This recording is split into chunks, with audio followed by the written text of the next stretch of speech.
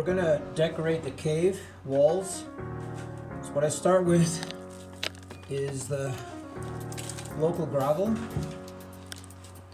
And this paste that I put on is a mix of 2 white cement, Portland white with 2 gravel. So it's a very rich mix with fiberglass strands, polypropylene. And what we're going to do is, in the cave we have these white veins. So I'm going to put those on.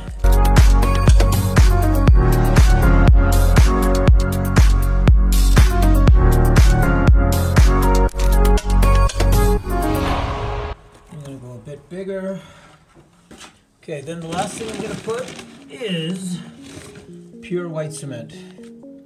Because what we want to do is lighten up the cave as much as we can. Instead of just having dark walls, we want to have light walls. We're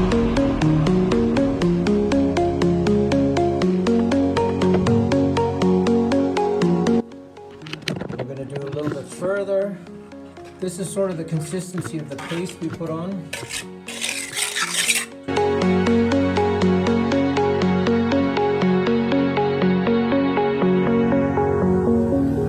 As you can see, this is loaded with polypropylene fibers, just so it never splits on us.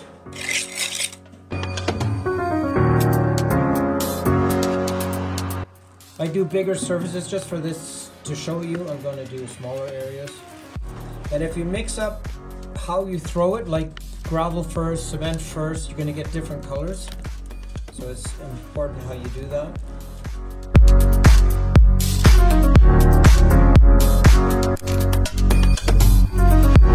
There's a lot of white here, so I'm going to add a bit more sand.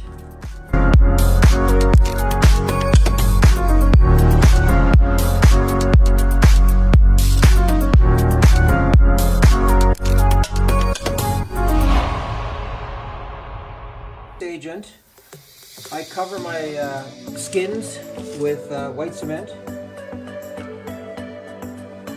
and then I do my stamping. And it's very thin, so there's not a lot to stamp.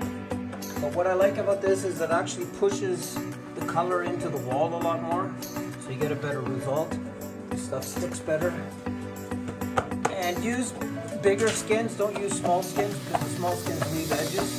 This guy will not leave any edges whatsoever because it's so big. And it's sort of like pushing in the material without getting it to come off the wall, or using a trowel. This is much better. Okay, so that area is done.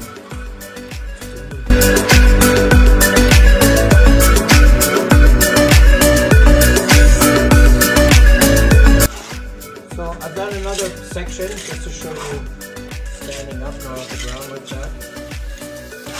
So I put the surface on, not perfect. I got an electrical outlet here, so I make sure that's nice and tight. So here I'm going to start with white Portland, just to be a little bit different. And if you notice, the white Portland is completely dry, so it's sucking up the extra moisture. The mix on the wall is not super dry, but it is sticky and wet. Does its job. This area here, I'm going to go with sand first. And this area here. I'm going to join up where the last bit is a bit drier already. Go back to it. Just rock dashing this here. Okay,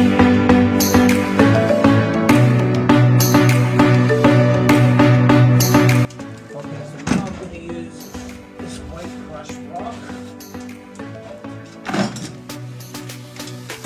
Directly out of the cave itself.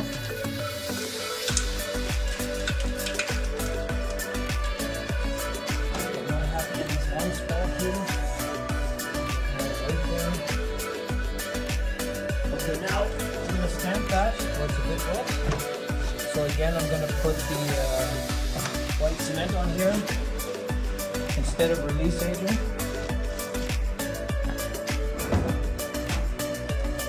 Here's where my old joint was, so I'm going to go again. And Again, I like having these big mats because they don't show those edges so much. Sometimes you want edges, but in this case it's just going to be a single surface.